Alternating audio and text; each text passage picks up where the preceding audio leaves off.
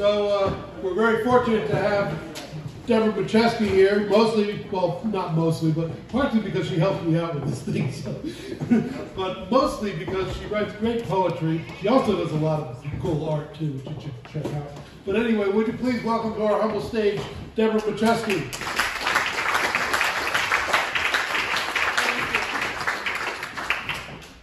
So I want to read a poem by two different authors who were good friends. One is John O'Donohue, and he died in 2007, and the other is David White. And these are dedicated to my friend Darlene, who passed away on Tuesday after a long battle with ovarian cancer.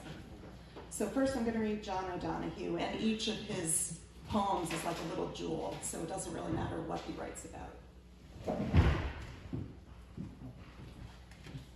This one is called For Grief. When you lose someone you love, your life becomes strange. The ground beneath you gets fragile. Your thoughts make your eyes unsure, and some dead echo drags your voice down, where words have no confidence.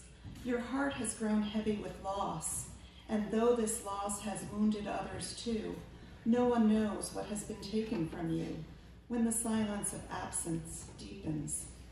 Flickers of guilt kindle regret for all that was left unsaid or undone.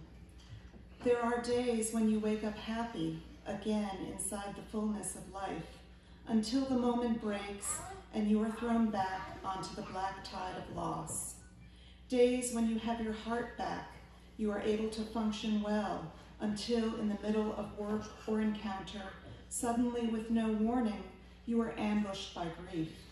It becomes hard to trust yourself. All you can depend on now is that sorrow will remain faithful to itself. More than you, it knows its way and will find the right time to pull and pull the rope of grief until that coiled hill of tears has reduced to its last drop.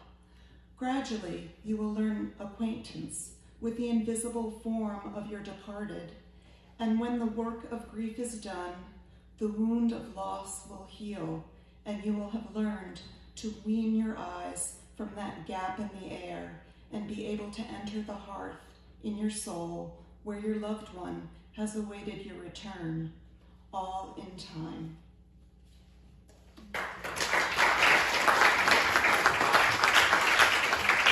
So that one is from To Bless the Space Between Us, a book of blessings. And then the David White is from The Bell and the Blackbird. And this is called Winter Grief.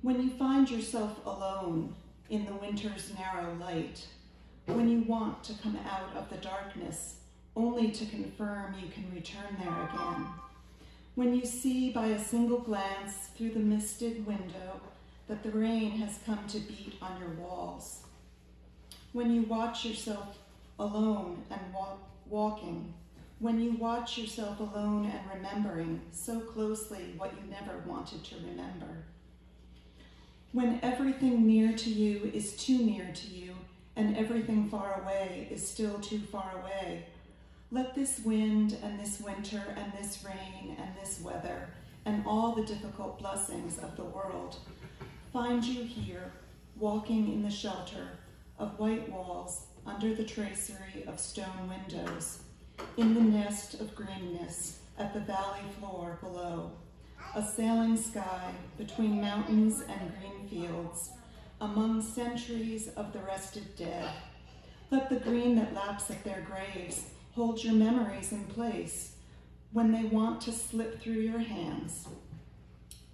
Let the rest in this rested place rest for you. Let the birds sing and the geese call and the sky race from west to east. When you cannot raise a wing to fly, let evening trace your loss in the stonework against a fading sky, so that you can give up and give in and be given back to, so that you can let winter come and live fully inside you, so that you can retrace the loving path of heartbreak that brought you here.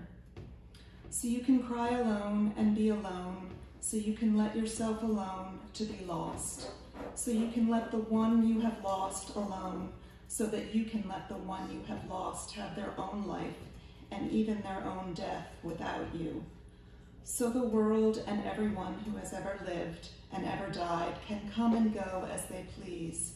So you can let yourself not know what not knowing means, so that you can be even more generous in your letting go than they were in their leaving, so that you can let winter be winter, so that you can let the world alone to think of spring.